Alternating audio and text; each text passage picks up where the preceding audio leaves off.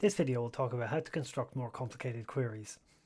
The where keyword allows us to put conditions on our query so that we only see a subset of the data which satisfies our desired condition.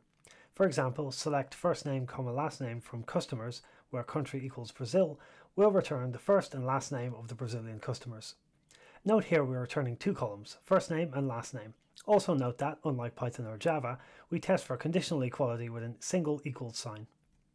We can combine different conditions with the and the or keywords. For example, select star from customers where country equals United Kingdom or city equals Berlin returns all the information about customers either in the UK or Berlin.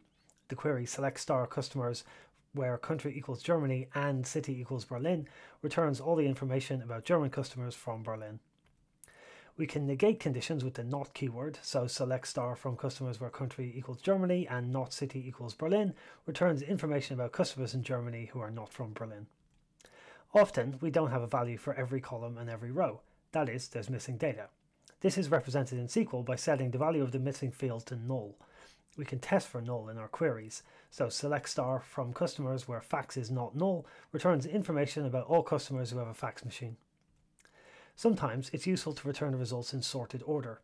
The order by keywords enable this. For example, the query select name, milliseconds from tracks, order by milliseconds will pull out the name and milliseconds column from the tracks table and use the milliseconds column to sort the results. The smallest value, that is the shortest track, is returned first and the largest value or longest track is last. This order can be flipped with the des keyword, which stands for descending. The query select name, milliseconds from tracks order by milliseconds descending will return the longest track first and the shortest last. The opposite to descending is ascending, which will ensure results are sorted smallest to biggest. It's also possible to sort on multiple columns. For example, take the query select star from customers order by country. Since there are many customers from the same country, we'll end up with customers from the same country displayed in arbitrary order. We might want to sort on some other key within each country, for example, city or postcode. We can achieve this with the order by keyword by passing two column names. So select star from customers order by country, city will return customer information sorted on the basis of country first, then city. The sorting here is alphabetical. The descending and ascending keywords can be applied to each column separately, so we can list countries A to Z and cities Z to A if we want. There are SQL functions for dealing with numeric data. The max and min functions work as you'd expect. For example, the query select min unit price from tracks returns a single number, the minimum unit price that appears in the tracks table. The functions count, average and sum also work as you'd expect for columns of numeric data. For example, the query select count unit price from product where unit price is less than 20 will return a single number. In this case, the number of products with unit price less than 20. Sum would return the sum of all the prices, and AVG or average would return the average price. These functions can be duplicated using Python commands like len or sum on the list of objects returned by fetchall. Computing some things, like say median or skewness, might be easier to achieve in Python than SQL, for example.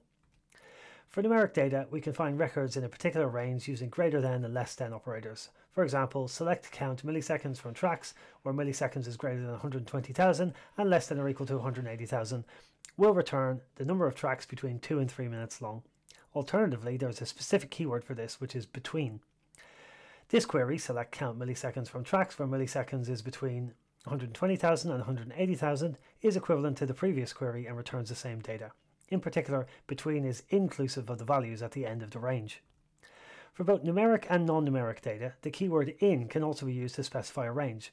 For example, the query select star from customers where city in Berlin or London returns customer information about customers from Berlin and London. The SQL in keyword works basically like Python's in keyword and is a good way to avoid typing a lot of ands. One of the most powerful SQL keywords is like. It allows us to perform pattern matching using regular expressions.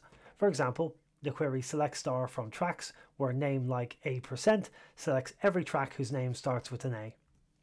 The percent sign represents 0, 1 or multiple characters. It's very similar to the star operator in Python or Linux regular expressions.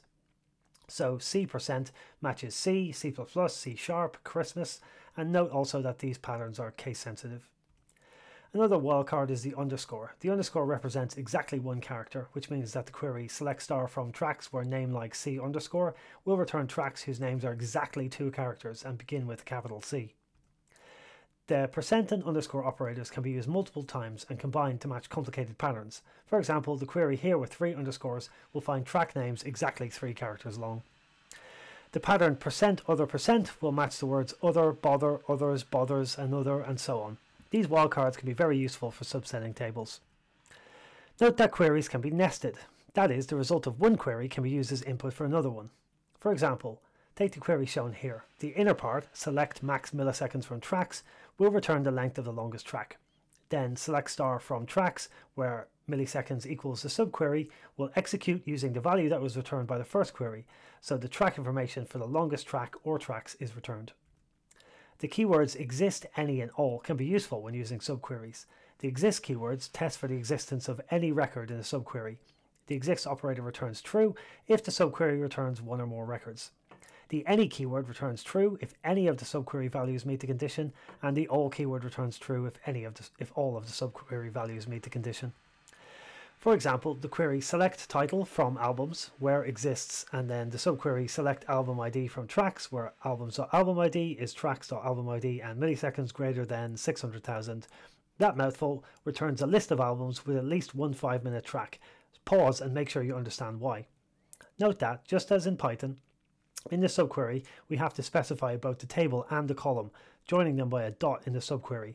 Otherwise, album ID would be ambiguous. It could refer to the album ID column in the albums table or in the tracks table. Finally, let's look at the group by keyword, which puts the selected groups of rows into summary rows indexed by the values of one or more columns.